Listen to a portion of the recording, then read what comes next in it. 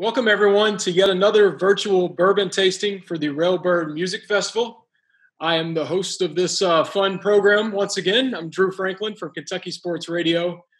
This time we're joined by Four Roses Distillery. We'll be trying some of their products today, and then eventually one will be picked to represent Railbird as a single barrel pick.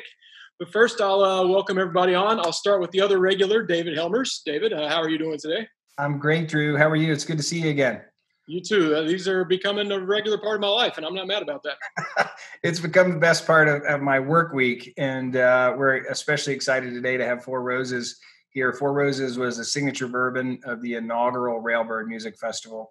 So they joined us in the Rick House, but then we're also kind of all over the festival grounds with their own activation. They're a very favorite of ours, and so we're excited to taste some of their excellent products and learn a little bit more about their process. And we're excited. And another regular who knows a little bit about bourbon, Justin Sloan from Justin's House of Bourbon. And it looks like in the same frame, we have Caroline Paulus, also from Justin's House of Bourbon in the Bourbon Review. How are you all doing today? Good, Drew. Doing good. Good to see you guys again. Glad to have you. And we have a friend of mine, Maria Montgomery, former Miss Kentucky and now a Ford model. Is that correct? That's all right. Only because you've taught me how to model. That's correct. And to be clear, not Ford like F-150s. That's an agency, right?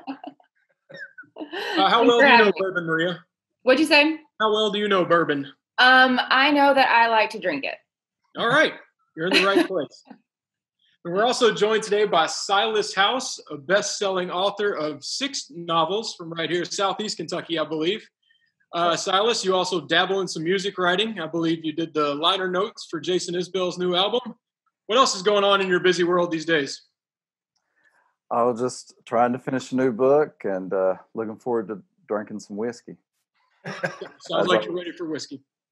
Is it true there might be a reissue of some of the first set of books? Yeah, my first 3 books are coming out July 7th. They're been repackaged with nice covers and all that. And Tyler Childers wrote the foreword for one of them. So that's cool because he was at Railbird last year. All right, we'll be looking out for those. Glad to have you here. Thank you. Then, of course, from Four Roses, we have the master distiller, Brent Elliot. Brent, is it true that you were named Master Distiller of the Year recently? Because that seems like quite an honor. Yeah, that is true. Earlier this year, I was named the American Master Distiller by Whiskey Magazine. So, yeah, it's quite an honor for all of us here at Four Roses to have been recognized and honored with that award. Yeah, heck, we're honored just to be here with you, ready to drink some bourbon and learn a bit from you today. My understanding is we've got some Four Roses we're going to go through here. You're just going to lead us on a guided tasting. I'm going to hand it off to you briefly. Just kind of tell us what you have set up for us today.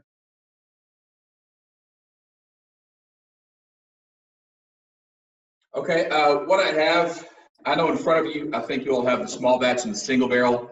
So I'm going to talk a little bit about the uniqueness of Four Roses and how we make these different products. And in doing that, I'm going to be talking about the different recipes.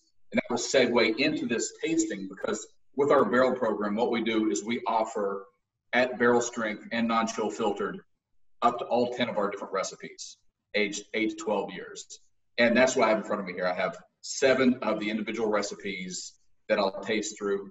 And this is a first for me. I've never done this virtually. I do this a lot with people in person, and they're tasting also. So we'll just kind of play this by ear. I'm thinking I'll go through, maybe jot down some notes, narrow down to 2 or 3 that I really like. And then through the notes, maybe you guys can help me select the final barrel that we'll use for Railbird. How's that sound? Sounds like a lot of fun. And I also want to thank you because the samples came with some nice gifts, including 4 actual roses in a nice bottle here. I was impressed. Give this to the fiance when she asked why I smell like bourbon at 3 o'clock on a weekday. They're multi-purpose. When I'm finished here, these are going to go home to my wife too. So they're very pretty. Thank you so much for including that. Well, thanks for joining us here today. This is exciting. Like I said, I've never done this before, but I'd like to start off just by giving you guys a little bit of background of Four Roses. We're actually an old brand. We go back to the 1880s. We were trademarked in 1888 in Louisville, Kentucky. And the name Four Roses actually goes back to the legend. It has to do with our founder, Paul Jones Jr. He was smitten by a lovely Southern belle, and he proposed marriage to her multiple times, and she wasn't giving him an answer. So finally, he said, "This is it. This is the final proposal. Yes or no." She said, "I will give you an answer at the upcoming grand ball." And at the ball, she arrived wearing a corsage with 4 red roses, which apparently in the Victorian language of the flowers signifies a yes. So with her saying yes and his excitement, he named his bourbon Four Roses. And it's been known as Four Roses since 1888. And we've continued to sell Four Roses in the U.S. and internationally up to and actually through Prohibition all the way up to today. But there was a period from the late 50s up until 2002 when Four Roses bourbon could only be found in Japan and Europe. And that was because our parent company, Seagram's at the time, they decided to focus the bourbon, the liquid that was actually bourbon, in the international markets. And they wanted to switch what was in the U.S. market. They want to keep the name Four Roses, but they switched the liquid to a blended whiskey to help the inventory stretch farther and to meet the changing palates of consumers. So really, we are relatively new back into the United States as a straight bourbon whiskey. In 2002, we came back only in Kentucky, of course, because this is our home. And then we started adding more states starting in 2006, 2007. Now we're in all 50 states. We're still popular overseas, but really the exciting area, the growth and all the expansion we've done, everything that we're doing now is to maintain or keep up with the growth in sales here in the U.S. market. So it's a really exciting time for all of us here at Four Roses. And now we get to go out and do things like partner with Railbird and do things that are sort of related to bourbon, related to all things Kentucky. And so this is a perfect relationship. So we're excited for this. The next thing I want to talk about before I go into the tasting here is the 10 recipes that we use to create our bourbon. And the reason we make 10 recipes is because when you're making a product like bourbon, part of the magic is that you can't control every aspect of the production.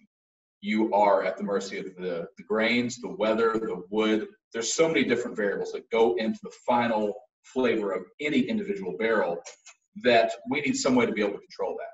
So what we do is we create 10 different recipes, and I think you got a tasting card. Does everyone have one of these? This kind of explains what I'm about to talk about. So the way we produce these 10 recipes is we start out with 2 distinct mash bills, both very high in rye. One is 20% rye, the other is 35% rye. And then on each of those mash bills, we will ferment with one of 5 different yeast strains. And those are all listed here. Each yeast strain creates different flavors through the fermentation. We have a delicate fruity yeast strain, a rich fruity yeast strain, spicy, one that's kind of floral, one that's kind of herbal. What's important to understand is with 2 mash bills and the 5 yeast strains, that's how we arrive at 10 different recipes. And then we use these recipes in different combinations, one for consistency within our existing products, and the other way is to create unique and different products. So for example, the small batch that we're going to taste, this uses 4 of our recipes. This particular single barrel, our standard 100 proof single barrel, uses 1 recipe. The Four Roses bourbon that you don't have in front of you, that has up to all 10 recipes. So every one of our products, regardless of proof or age, is going to be absolutely unique just because of the different recipes that we use in each one of these. So has everybody got that? Got it. Got that. Clear. I do want to point out to you, David, I noticed for those of us that followed these before, David and I share the notes we smell here. They've listed some examples here, so we're going to have a hard time straying away from that. That's right. We're very susceptible to influence. So we're becoming expert in this, but when people say, oh, I get a little bit of citrus there, a little bit of vanilla, Drew and I just nod our heads and quickly agree. So we're getting a little bit better, but we're subject to a lot of suggestion.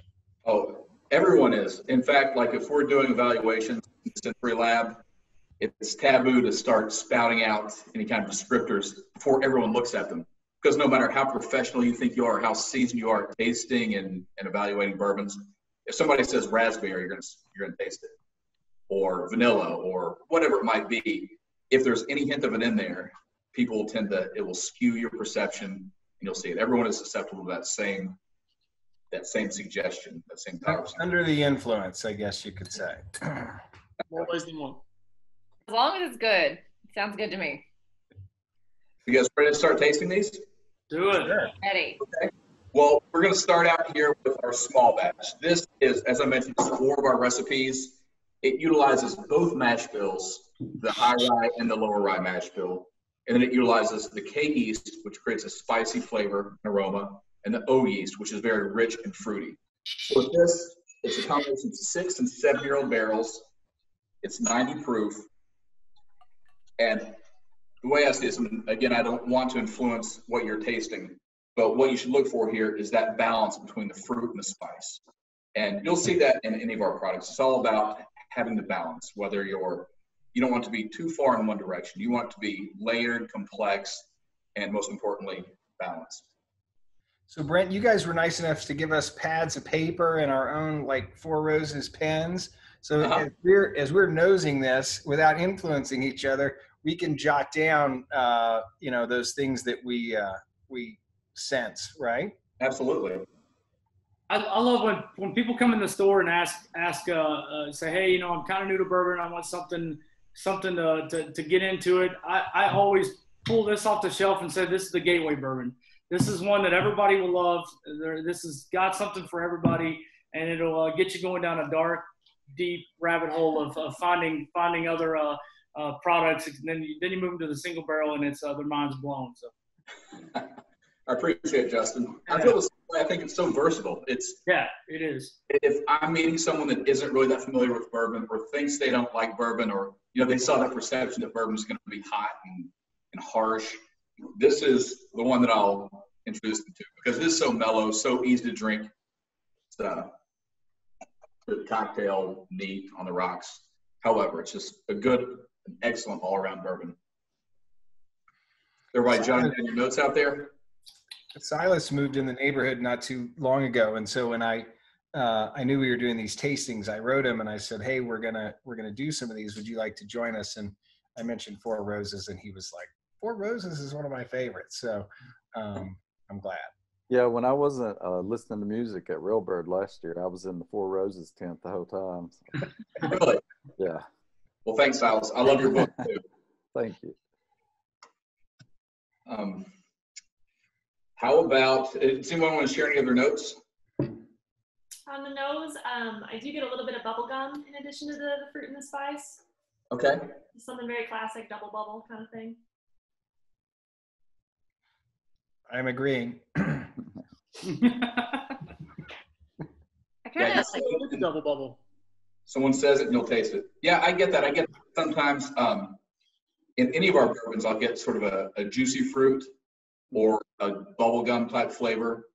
Not always, but sometimes if someone suggests it, I'll probably see it. Yeah. What about like a honey, like a flavor in it? Absolutely. I think honey is one of those flavors that is really common. Maybe not as common as caramel and vanilla, which you can find in just about any bourbon. But honey is up there. I think that's a really common note because that sweetness of the barrel and all the different barrel influences, I think a lot of times that's how it's perceived as honey. And sometimes I think a lot of that honey also comes from that kind of the mid palate, mid palate kind of when you get a little taste of honey, it's kind of that. It's not like it's sweet, but it's also got this little tiny hint of like floral spice to it, and it's that's what when you get a good honey, that's what you get with this as well. Yeah, it seems to be a light sweetness. When Maria said that, of course, then I recognized it. But it's sweet, but it's very light, and I think florals is the right word, but kind of sugary, but not a caramel deeper sweet flavor. It really smells good. It does. I agree. Any other comments on this one before we move on to single barrel? I would add to it, but my brain would say double bubble, honey, and a little bit of floral. So maybe I'll lead off on this one. Well, I know this is probably a really common note, but it's just that oakiness really rises to the top. I love that aspect of it. And you were saying earlier how people are sometimes afraid of bourbon being too hot, you know, but I like how this has that cinnamon to it, but it's not overpowering, it's not too hot, you know, but it's definitely there. And that's especially good for me on the finish, I think. And it makes that finish just last and last. Yes. All that rye spice in there just keeps going. Yeah. So is that the higher the rye, the longer the finish? Is that the correlation? Not necessarily, but I think with this one and this one, a lot of that finish, the perception you got on the finish, that rye spice, that vibrant characteristic, I think that really does contribute to the finish in these. So, but I've had a lot of wheat-based bourbons that have super long finishes also. So I'd hate to say that just the rye contributes, but it can, and I think it does in these two products. Gotcha. That makes sense. It really gives it, the rye gives it that, a lot of times you say spice, people, if they already have the perception that bourbon's going to be hot, kind of like what you're saying, Silas, it's not heat, it's not harsh, but it is more like the baking spices, the cinnamons, the nutmegs, some of those that when you call them spice, people might associate that with heat, but they're more like the nuanced baking spices, like I mentioned. And I think that's really that, and the structure and just the pure rye flavor that the higher rye imparts. I think that's really what defines these and really all of our products, because everything we have, the lowest rye mash bill is at 20%, and that's still higher than most other bourbons you're going to find on the market. And our high rye mash bill is as high as you're going to find. 15% more rye or 16% more rye than would be a rye whiskey. Okay. Brent, is the small batch a 90 proof? Yes. Okay. So, and that, it also makes it, I mean, some of the bourbons we've been tasting, you know, are at barrel strength and and this is a nice drinkable proof. It's not too hot for that reason either. Yeah, very approachable. It's another reason why people that maybe aren't that familiar with bourbon or know what they like, another reason this one's very approachable. It's not a barrel strength. It's not so high in proof that it's going to turn people off the minute they try it if they're not familiar with bourbon. So it's just the perfect, go-to bourbon for. I think the caramel helps with that too. I think it makes it feel smoother, and the sweetness, of course. So I think it helps it go down really smooth. I'm glad you all like it. I feel the same way. It's hard not to, I'm pretty sure. I'm becoming a bourbon pro over here. So have you been involved in all these tastings too? Have I? No, this is number one. So I'm good friends with David and with Drew and Justin. And so I helped some with Railbird last year, and this is first. So anytime you want a day drink, sign me up. Right. This as we go on, the number of windows is just going to have to grow and grow, because everyone's like, well, I'm next week. I'm next week. And there'll be 18 of us on here. Even after this, if you all just want to call me one night and drink bourbon, I'm down. Whatever you give me to use tonight. No, we don't have to film it. We don't have strict stipulations here. Yeah. Justin, if we only knew somebody who had a whole lot of bourbon to share, so we could just do this after the picks were out. We'll figure it out. I think I know a guy. I don't know. Hopefully next year we can do this properly. We can all do this in person at Four Roses. Sample straight from the barrel. Since you mentioned that, I toured Four Roses a couple of years ago with Justin Sloan, and it's a beautiful place. But did you all do some expansion in the last couple of years as well? Yeah, we did. We just completed a huge expansion project last year. And the growth I was talking about here in the U.S., it was all just to meet that demand. We've seen so much growth in the U.S. that we had to double our capacity here at the distillery. Wow. We've added one new warehouse, about 2 more. So a lot of growth. I invite all of you to come out anytime to take a tour. Let me know if you're coming, and I'll be happy to show you around. Well, thank you. That'd be awesome. It is a great tour. And when we came last year, when we did the barrel pick in person there, we went to a separate building just for the barrel pick. Is that still where that process is going on? Yeah, absolutely. Yeah. Well, it's not going on today or this week, but when we resume, that's exactly where the barrel pick. Yeah. Same, it's just when we roll the barrels out, pull the samples out for sample thief, a copper thief, and then we taste the samples and talk about it. All right, guys, we'll be there at 10 a.m. tomorrow. It's a great it's really a neat experience to go to Four Roses, to see the facility, and then also if you're ever lucky enough to be involved in an in-person barrel pick, to go in there and hang out in that room and do what we're doing right now, but just to do it on site and pick that barrel is a lot of fun. Okay, how about now let's segue to the single barrel, and this is a good lead into what we're going to do here, because it's really the same concept in that what we're going to be selecting is one individual barrel, and that's the same thing that this is. A single barrel, there's no legal definition for small batch, but a single barrel is what it is. Everything in this bottle came from one particular barrel. Now, this barrel is part of our standard lineup. It's 100 proof. It's always the same recipe. So of the 10 recipes, this is always the high rye mash bill, which you can find on here. It's the OVSV. So 35% rye mash bill with our V yeast.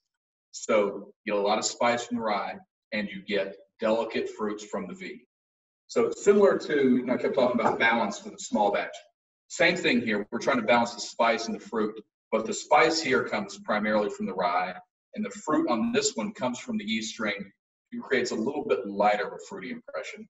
Not so much as this one was more the red berries, ripe apple, maraschino cherry. This is more like pear, apricot, even sometimes green or red apple. But it's just a little more subtle in its fruitiness. So the same thing here, a balance between the fruit and the spice. This is aged a little bit longer. This is a minimum of 7 years, and it's a little bit higher in proof. This is 100 proof. So I love this. Go ahead and sample this.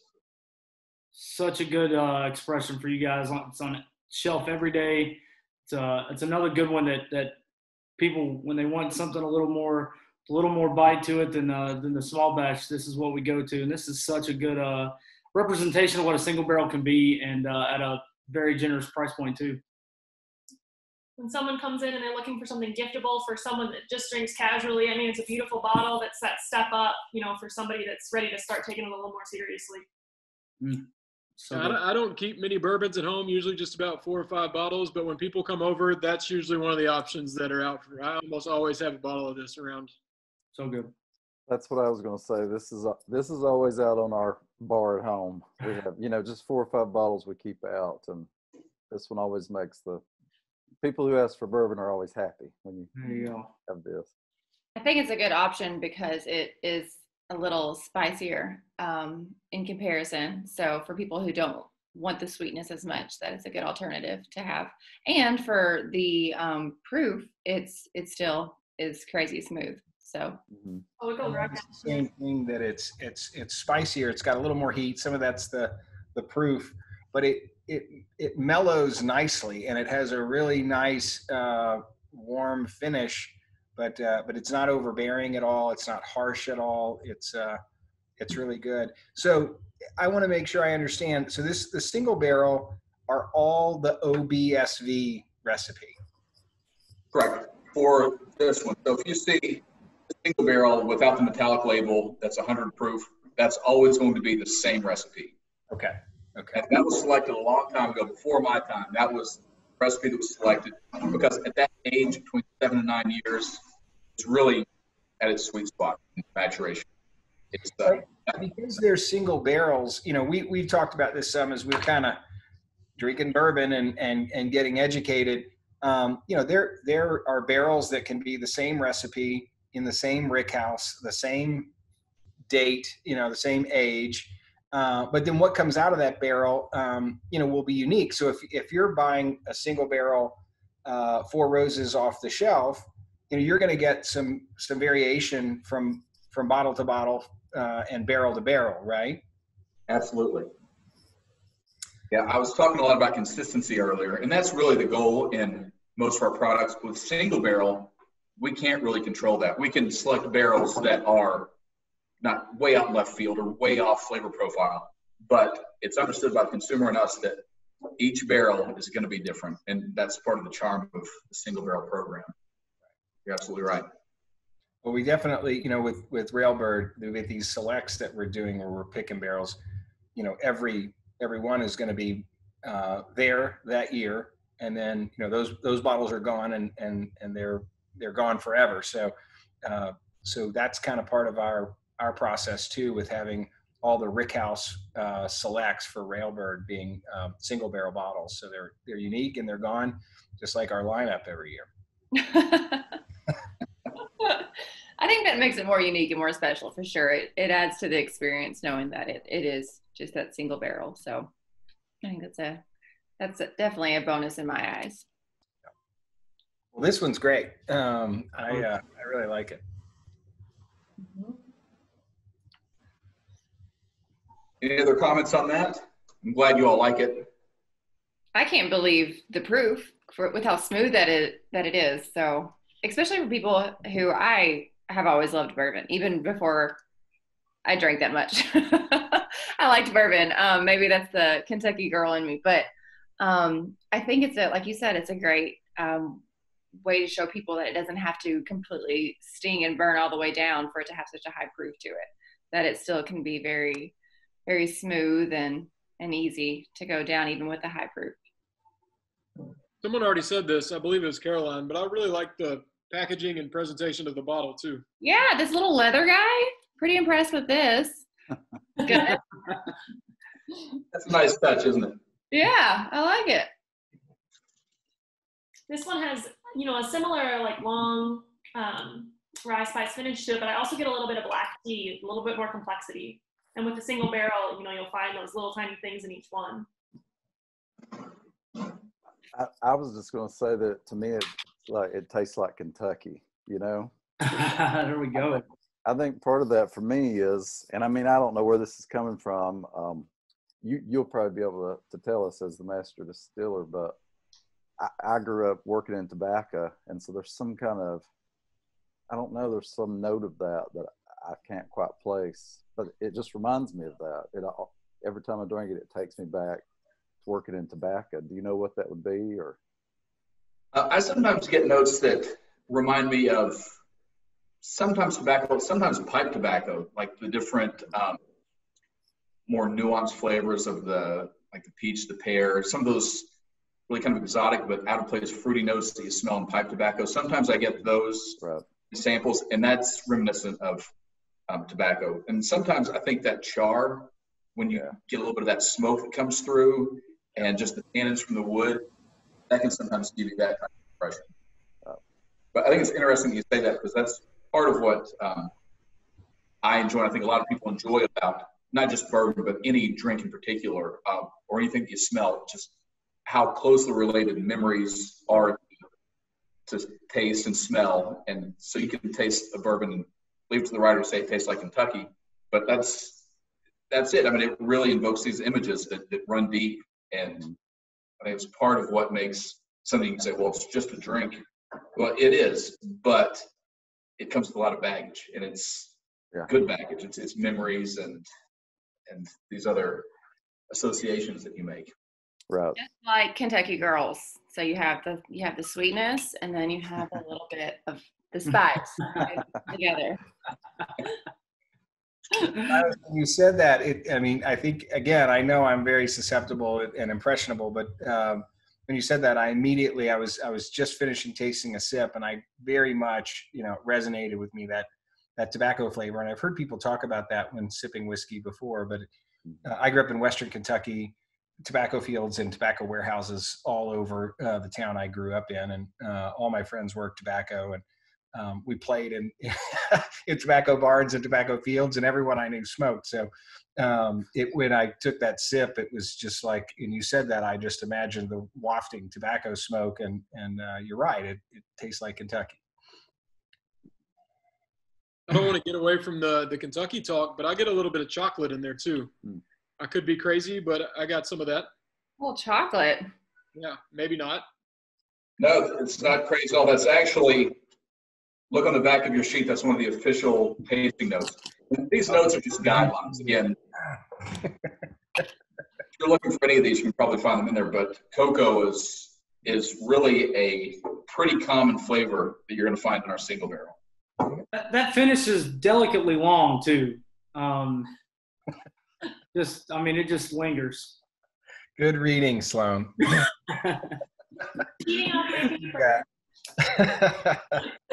I also noticed ripe plum, cherry, and a robust flavor.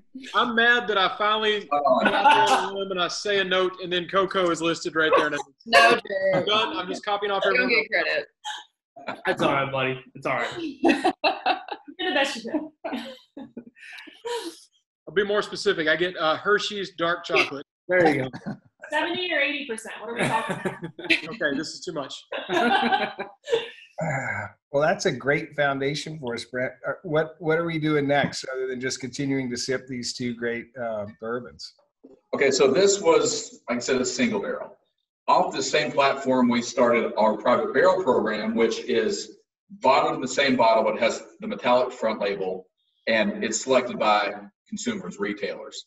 And what we do is we roll out up to all 10 recipes, whatever we have on hand in inventory, between 8 and 12 years old. And the retailer, restaurant, the customer can select which barrel they want. And then we bottle it for them, put it in a bottle with the metallic label, a side label that indicates the recipe, the age, and usually the account information or whatever they like to put on. And so that's really what we're doing today is we're pretending like we were back to the warehouse and we rolled the barrels out. We're skipping all that. We're skipping straight ahead to the samples that I have in front of me here. But these are the same samples that are in the program, the same samples that would be rolling out if we were all in person today. The only problem is I'll be the only one tasting them. I'm going to go through all 7 of these, give them a quick nose and a taste, talk about some of the notes, pick my favorite 2 or 3, and then we'll decide on which one we'll select for Railbird. How's that sound? Sounds great. Let's do it. Okay, the first one I start with here, and these are all barrel strength, just the way they're going to be bottled.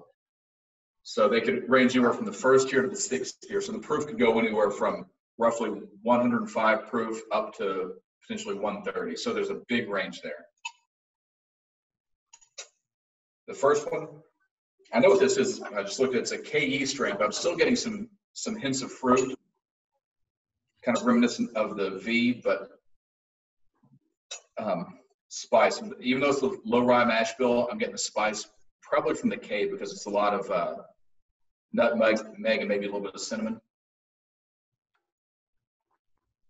It's a 3rd tier barrel, so it's probably about 115 in proof.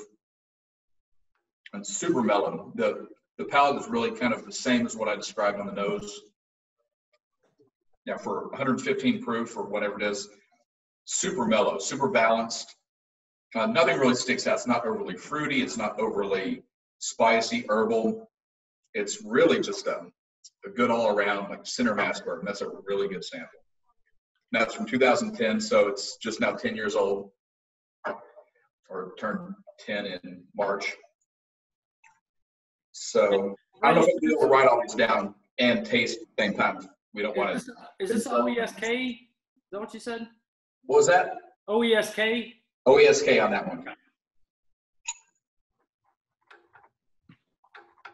On this one, immediately I get more rye.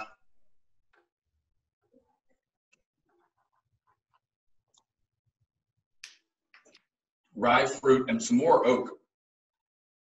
That actually has more oak than the last one, even though it's a year younger. This is an OBSV. It's rye, oak. It's very vibrant. This one really kind of explodes onto my palate, whereas this one kind of came in smooth and even and just sort of transitioned to a nice, long, even finish. This one just a lot more impact on this one. Very vibrant, very bright.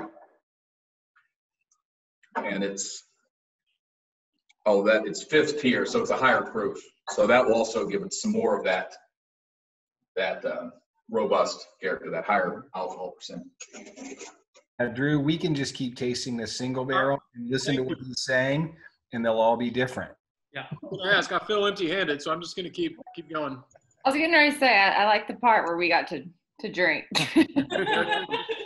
While I'm doing this, it's kind of awkward me drinking alone. So go ahead and read this. You're doing a great job. It's very informative. Please, just read those Impressions. and we'll test what I was saying. Every note that I make on all these, look for it when you're tasting. Whatever I say, you'll probably see it. Probably not as intensely as I'm seeing in some of these, but okay, this one I'm getting, it's candied. This one I get sort of the juicy fruit that I was talking about earlier. Some vanilla. This gives me sort of a candied, like candied taffy impression.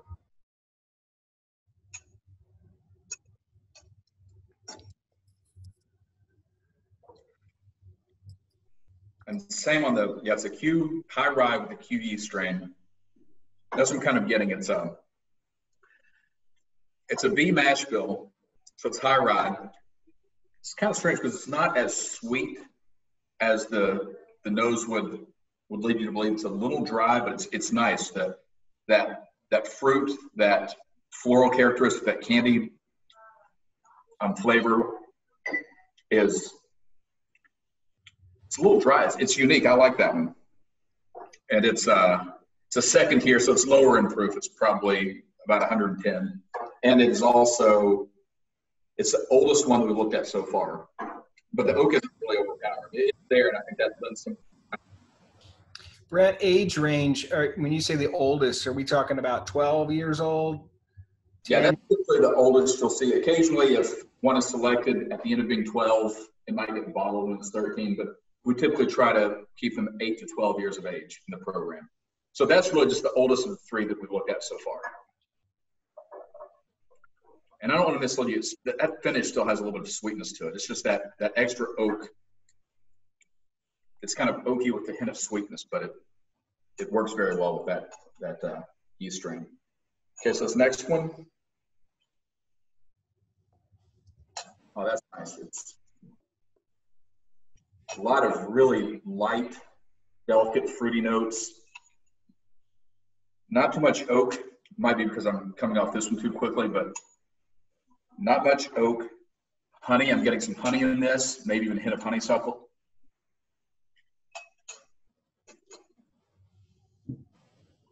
And just a little bit of oak on the palate, very chewy, some caramel, vanilla.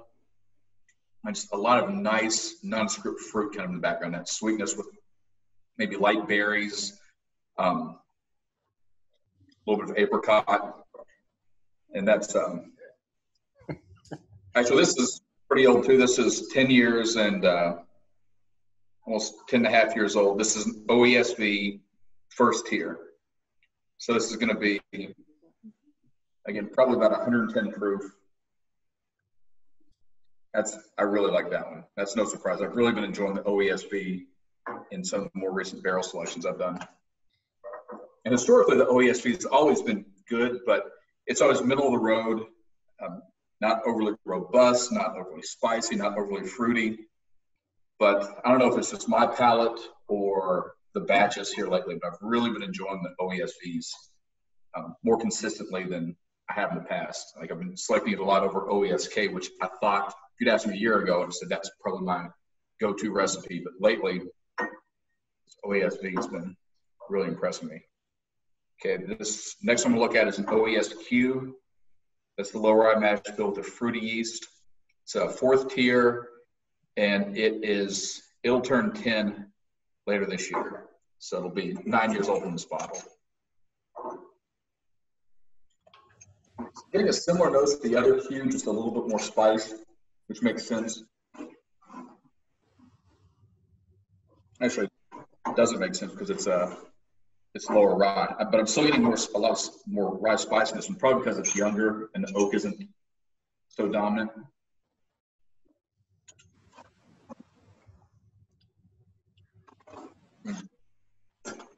It's always hard to do the process of elimination when you're looking at so many good samples. So what I've done is comparing those two Qs so I can kick one out.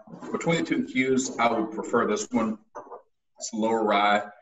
I'm getting a little bit more sweetness to kind of supplement that fruitiness that I'm getting here. I think there's synergy between the extra amount of corn and that Q yeast and that candied flavor that I'm getting from this one. So that's very nice. Okay, 2 more to go. Everybody keeping up? Trying. Keep it up. We need a drink every time you do. I think that's the goal. Okay. So this one, I'm getting rye, and I'm rye, vanilla, kind of, well, let me taste it.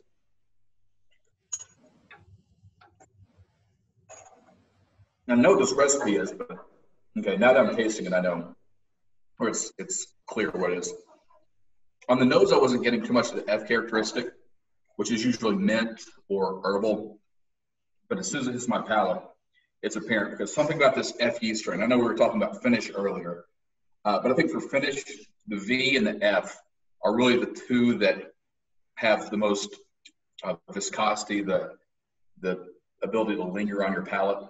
And that's exactly what this one does. As soon as it hits my palate, it coats my palate, overtakes, it just washes over my taste buds, and it just hangs on. This is, actually, it's a 9-year-old bourbon, 3rd tier, high rye mash with the F yeast. Very nice.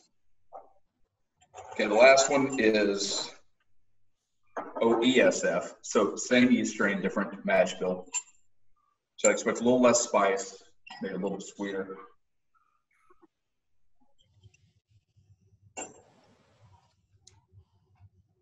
That's the oldest one out here. That's very, very nice. That's from 08. So it's over 12 years, almost 12 and a half years old now. Strangely enough, though, even though it's the oldest one, the oak is in check way more than the one that maybe was one of these back here that the oak is really dominating. This, it really is, it melds well with the other flavors, and the flavors in this are, it's kind of that mintiness, it's that rich mouth coating caramel, vanilla, you know, the typical flavors you're going to get. They work very well with that FE strain and very well with the oak for that age. Brent, the F and the VE strains are the two that you focused on for the new small batch select, correct? Yeah, absolutely. That's, and if you've tried that, and I know you have, part of the, I think the defining characteristic of that is the finish and just the mouthfeel. And a lot of that was by design, because taking that F and that V together, not only do you get that extra long finish and extra mouthfeel, but you get the unique flavor when you take that V. So tinkly and long. It's fantastic. Yeah. Okay, so this is kind of tough. I think the 3 that I'm going to narrow it down to will be the OESK. I think that is just fantastic. And it's, again, it is 10 years old, 3rd tier, just very balanced, very like a quiet hero. It's so good, but it's not, it doesn't really leave any huge impact on it. It's just very mellow, very balanced.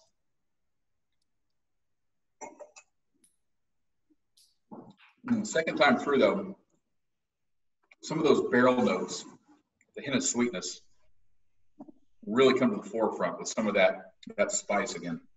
I guess the lower rye mash bill, so the spice I'm getting from this is more like a little hint of cinnamon, maybe some nutmeg. I think the other one, I'll go with OESV. That is 10 years, 1st tier.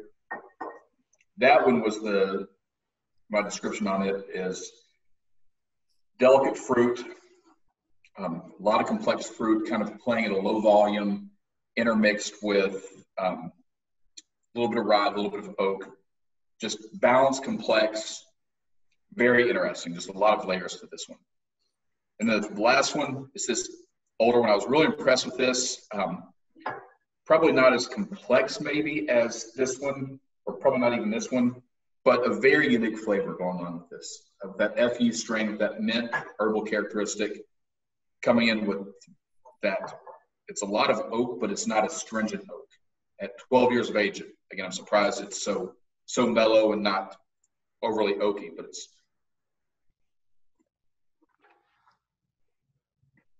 that's just very nice. And Great. what's that recipe, the third? OESF. Okay.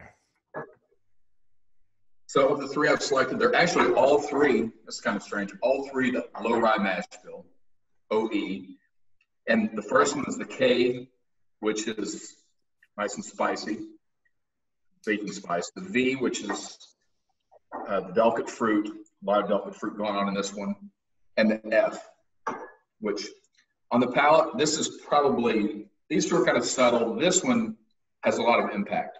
It comes, hit your palate. It's like high volume, a lot of flavor all at once. Maybe not as complex as these, but it really makes itself known immediately. Coat your palate. It's just very vibrant, very flavors. What's the tier on that last one? Fourth tier. Okay. So at that age, fourth tier, that's probably up, mid 120s. I'm sold. Yep. 123 or 127. Be there in 45 minutes, Brent. Yeah. So just a little sip. So one of those three, it seems like you winnowed it down to three. One of those three will be the Four Roses Railbird Select for 2020. And I took down notes what you were saying, and obviously we're not tasting that right now, but maybe I can give you a little guidance just talking a little bit about Railbird, and it may sway you. I mean, because the adjectives that we use to describe Railbird, they may fit with one of those samples that you're talking about. We're talking about a special occasion, at least for me, and hopefully for everybody who comes to Railbird. It's pure Kentucky. We've been socially distant for the last couple of months, but this is, about the spirit of togetherness and inclusive and celebratory. And so when you talked about, high volume and vibrancy in that third sample there, I thought, well, that sounds like it fits. But I'm going to kind of leave it to you. And obviously Justin and Caroline, they're hearing more than I am when you're talking about the recipes, because they're so much better, trained and expert at this. But we're trying to match up a great Kentucky spirit with a new and great Kentucky event. So I'm curious what everybody else thinks. And Brent, if one of those seems to be a front runner based on what we're talking about, let us know. Okay. I always seem to default to OESK. Historically has been my favorite recipe, kind of year after year, it seems like. But OESF is starting to kind of overtake that anyways over the last, it seems probably the last year and a half, 2 years. More the OESK that I've had, or OESF I've had is kind of better than the OESK. But everything you described about that OESF just reminded me of the specialness and everything that kind of embodies Railbird too. So and the way it seemed like you described the last one there more than the other ones. So I think I know your favorite, but you have me sold on the 7.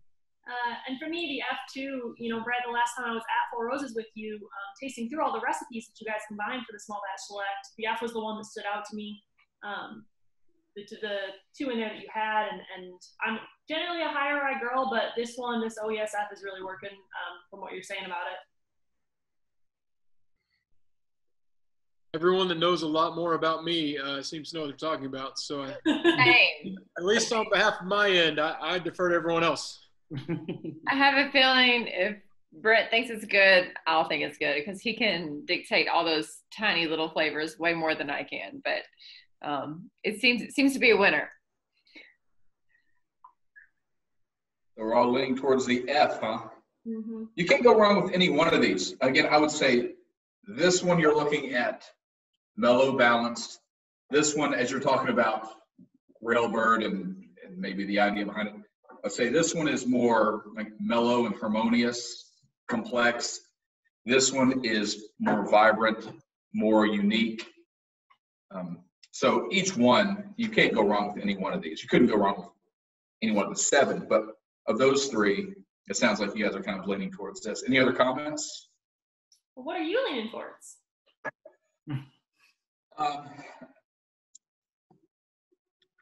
I don't want to complicate everything. No, we're default to you. If you say 7 is not it, fine. When I start getting too much information and I just sort of clear it all and just think, if I'm walking away right now, I'm going to go make a cocktail, or not a cocktail, sit back and have a drink. I would probably take this one. But ask me 10 minutes from now, I might say this one. They're so close. They're all just, they're different. It comes down to personal opinion, personal taste, even comes down to time of day. Now, I'd probably pick, if we'd done this 2 hours ago, this one because it's a little bit more mild and a little bit easier drinking. That probably would have been my choice.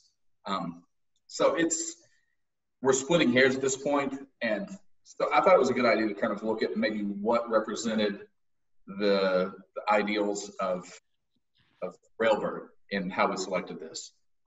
So, Silas, maybe you can weigh in. I mean, you're a Railbird attendee and a super fan. I mean, how would you describe Railbird? Because I'm in the eye of the hurricane. I have a skewed view, but and Maria too. But you guys were both there last year. You kind of experienced it from the patron side. Maybe you could throw out some adjectives, and maybe that'll help Brent a little bit. Well, I really latched on to when he said harmonious. I thought that would be a good connection there, you know. And I think that's the one he's leaning to there in the middle, maybe, that he thought was harmonious. I don't know. I mean, I love that word. Yeah. And I think, you know, of course, it conjures up music. But you're using all kinds of words that conjure up Railbird, right? You said vibrant and all that. So, yeah, harmonious. I would go with harmonious. Harmonious. I do feel this one is the most harmonious. This is probably the most robust, harmonious. And I guess for me, you know, sorry, go ahead, Brent. Oh, go ahead, please. When I think about Railbird, for me, it is, you know, inextricably linked with Keeneland. We had that first bourbon dinner there last year. And so that impact is, you know, the horses thundering past, the loud music, everything like that. So I guess the last one rings a little bit more for me in the terms of, you know, fitting in with the festival, with the bourbon lineup that we have. You know, it's going to range from 93, 94 proof all the way up. It would be cool to have that stand out, that big, bold one. Well, and I think it's kind of a double-edged sword, because with coronavirus, obviously, we're hoping that it will be almost the breakout of what the quarantine we've all been in and the separation that we've all experienced. And although I typically like a high rye, like as far as the mash bill goes, I think anything that you said, you know, like the harmony of it, anything that can symbolize bringing people together is what Kentucky needs. And that is exactly what Railbird needs to symbolize as we all break out of our closets and become social again. Well, Brent, the task is on you now, I think. There's only so much direction we could give you. We were all in a group. We have a whiteboard, and you see that we'd tally up the votes based on which sample everyone liked. I think now, under these circumstances, we've kind of switched gears in how we're looking at this. So how about we go around and we vote for either harmony or robust? Oh, that's tough, because you want to be like the harmony of everyone coming together, but robust. Like, I want to be robust and break out of this quarantine. So I know it's tough. I think we need to try it. Hey, no pressure. You can't go wrong with either one of these. This one, it's older, it's a higher tier, so it has more alcohol, it has more, it's great, it has a lot of layers. This one's just a little more complex, a little bit more mellow. Again, with this one, if I had to look at some of the words that we're throwing around maybe to describe Railbird, again, harmonious, maybe a little bit quieter, a little robust, maybe a little bit louder. A little bit richer, a little bit more impact on the palate. So do we want to do it that way, or there? Sure. I think that makes sense. And I'll vote first, and you guys can follow my lead or totally disregard it. I don't want you to vote other than your own conscience. But I'm going to say turn it out. We've been home for a while. I'm ready for some excitement and some vibrancy. So I'm going to go with the high volume, robust, vibrant choice. But that's just okay. one. Also here for the OESF. Yep. OESF here. Mm-hmm. Both of you? My turn, or Drew, or Go ahead, Maria. Go ahead. Okay. I was really leaning towards Harmony, but I am completely stir crazy, and so I am definitely leaning towards the robust. Robust. Okay. I'll go ahead. Robust. I'll make Anybody it. a little harmony, a little mellow flavor in your life. I'll get on board with everybody else. Okay, robust. Robust.